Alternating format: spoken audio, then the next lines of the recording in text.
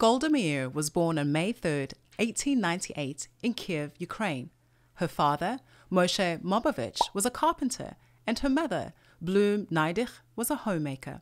Golda grew up very poor and witnessed many pogroms against the Jewish people in Ukraine.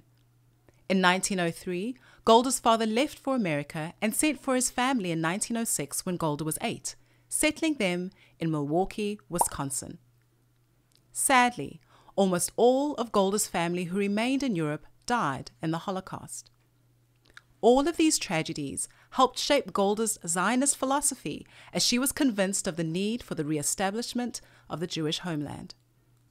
Golda graduated from high school in 1916 and married a sign painter named Morris Meyerson the following year. In 1921, Golda and Morris moved to Israel, then still controlled by the British and called Mandatory British Palestine. They joined the swamp and malaria-infested Merchavia kibbutz in the northern part of the land. Eventually, Golda and Morris moved to Jerusalem, where they had 2 children, Menachem and Sarah.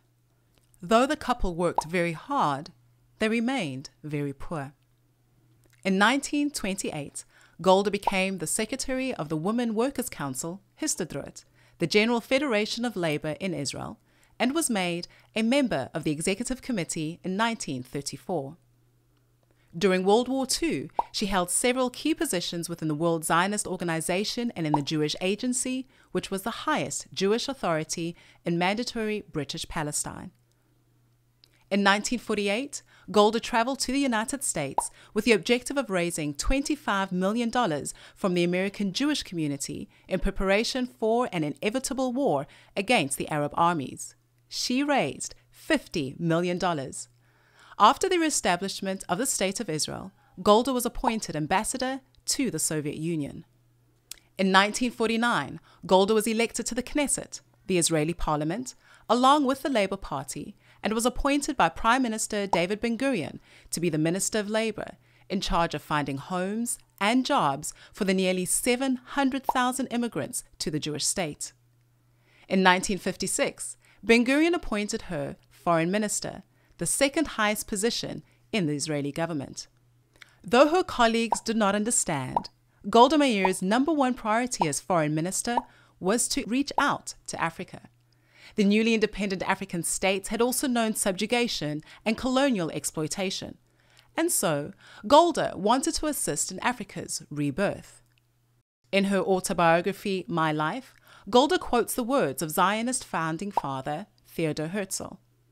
There is still one other question arising out of the disaster of nations which remains unsolved to this day, and whose profound tragedy only a Jew can comprehend.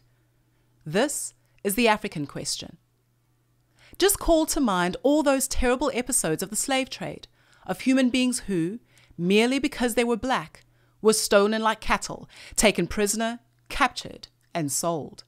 Their children grew up in strange lands, the objects of contempt and hostility because their complexions were different.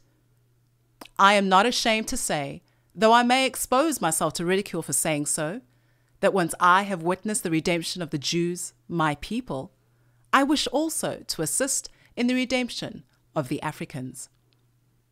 Golda's humble beginnings helped shape her career in foreign diplomacy, especially among the formerly colonized African nations. As noted in the Shalvi Hyman Encyclopedia of Jewish Women, the only female foreign minister in the world, Golda Meir was also the only foreign minister who had no use for formalities, who flew tourist class, who shocked hotel staff by hand-washing her own underwear and shining her own shoes, and who entertained foreign dignitaries in her kitchen, in an apron, serving them homemade pastry along with a stern lecture on Israel's security. She also was a foreign minister who refused to obey the color line in Rhodesia, now Zimbabwe, inspiring a full complement of dignitaries to follow suit, and whose proudest accomplishment was the export of Israeli technical and agricultural expertise to the African nations. Golda's first trip to Africa was in 1956, and she was deeply moved by the challenges facing the young post-colonial nations.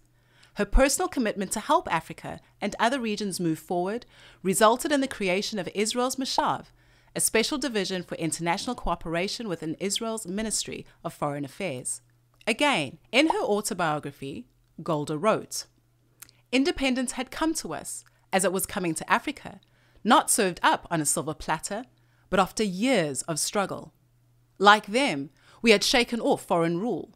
Like them, we had to learn for ourselves how to reclaim the land, how to increase the yields of our crops, how to irrigate, how to raise poultry, how to live together, and how to defend ourselves." Let me at once anticipate the cynics. Did we go into Africa because we wanted votes at the United Nations? Yes, of course. But it was far from being the most important motive. The main reason for our African adventure was that we had something we wanted to pass on to nations that were even younger and less experienced than ourselves. In his book, Israel and Africa, author Mordechai Krainen states that, in his 1962 visit to Israel, President David Darko of the Central African Republic remarked, "You have not tried to create us in your image. Instead, Israel has contented itself with showing the new African nations its achievements and helping them overcome their weaknesses and assisting them in learning. In so doing, you have conquered Black Africa." In his book, Moynihan's Moment, author Gil Troy recalls that Julius Nyerere, president of Tanzania from 1962 to 1964, called Golda Meir the mother of Africa. Dr. Xavier Chishimba is a Christian leader in Zambia who recalled his country's progress during the height of its relationship with Israel, which resulted from the efforts of Golda Meir as follows. Between 1964 and 1974, Zambia was amongst the richest countries in Africa and Asia. Countries like Singapore and Malaysia were far poorer than Zambia during the same period. Our nation's prosperity was driven by the ingenuity of the Jews. Israelis built the first and still the biggest university in Zambia called University of Zambia in 1966. Israelis also built the biggest hospital in Zambia called University Teaching Hospital. Zimbabwean novelist and screenwriter Masimba Musotsa comments on Golda Meir's confrontation of the South African apartheid regime.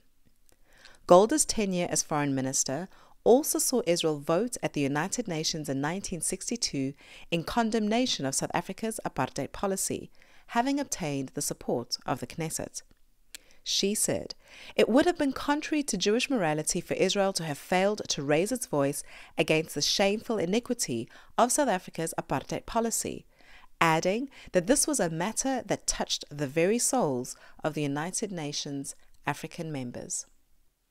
Although Israel did indeed strengthen its ties with apartheid South Africa after the isolation that followed the 1973 Yom Kippur War, Israel was not alone in doing so. As we have noted, many countries, including Arab countries, maintained relations with apartheid South Africa. And while there have been difficulties in the nearly 75-year relationship between the modern state of Israel and African nations, arguably no other nation has done more to help Africa during its post-colonial era.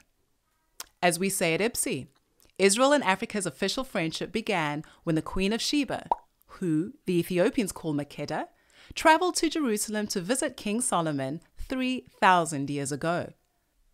Today, Africa-Israel cooperation, which is already evidenced by cooperation by 44 out of 55 African countries, is experiencing a tremendous renaissance, spurred on all the more by the 2020 Abraham Accords. After the untimely death of Prime Minister Levi Eshkol in 1969, Golda Meir stepped in to become Israel's first and only female prime minister.